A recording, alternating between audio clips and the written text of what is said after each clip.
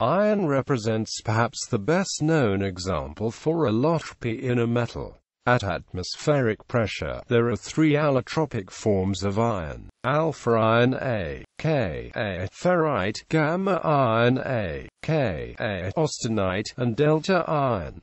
At very high pressure, a fourth form exists, called Epsilon iron hexaferrum. Some controversial experimental evidence exists for another high-pressure form that is stable at very high pressures and temperatures. The phases of iron at atmospheric pressure are important because of the differences in solubility of carbon, forming different types of steel. The high-pressure phases of iron are important as models for the solid parts of planetary cores. The inner core of the Earth is generally assumed to consist essentially of a crystalline iron-nickel alloy with epsilon structure. The outer core surrounding the solid inner core is believed to be composed of liquid iron mixed with nickel and trace amounts of lighter elements.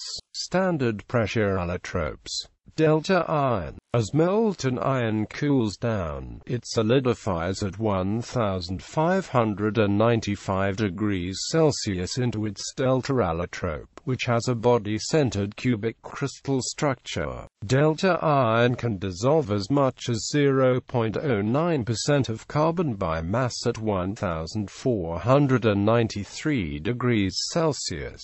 Gamma iron, austenite. As the iron cools further to 1394 degrees Celsius, its crystal structure changes to a face-centered cubic crystalline structure. In this form it is called gamma iron or austenite.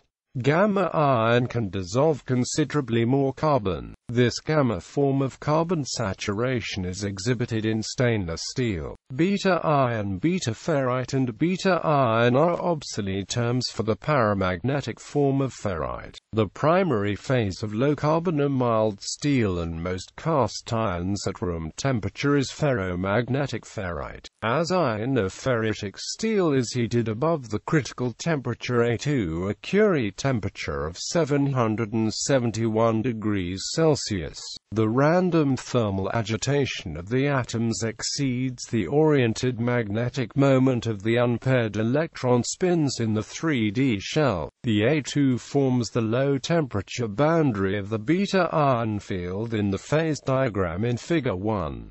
Beta ferrite is crystallographically identical to alpha ferrite, except for magnetic domains and the expanded body-centered cubic lattice parameter as a function of temperature, and is therefore of only minor importance in steel heat treating. For this reason, the beta phase is not usually considered a distinct phase but merely the high-temperature end of the alpha phase field. Alpha iron, ferrite at 912 degrees Celsius. The crystal structure again becomes BCC as alpha iron is formed.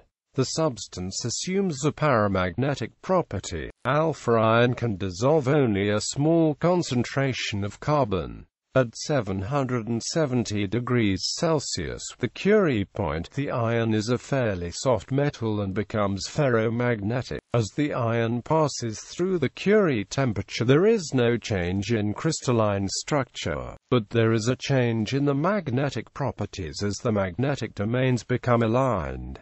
This is the stable form of iron at room temperature. High-pressure allotropes. Epsilon iron hexaferrum at pressures above approximately 10 gigapascals and temperatures of a few hundred Kelvin or less. Alpha iron changes into a hexagonal close-packed structure, which is also known as epsilon iron a hexaferrum. The high-temperature gamma phase also changes into epsilon iron, but does so at a high pressure. Antiferromagnetism in alloys of epsilon Fe with Mn, Os and Ru has been observed. Experimental high temperature and pressure. An alternate stable form, if it exists, may appear at pressures of at least 50 gigapascals and temperatures of at least 1500 K. It has been thought to have an orthorhombic or double HCP structure. As of December 2011, recent and ongoing experiments are being conducted on high-pressure and superdense carbon allotropes.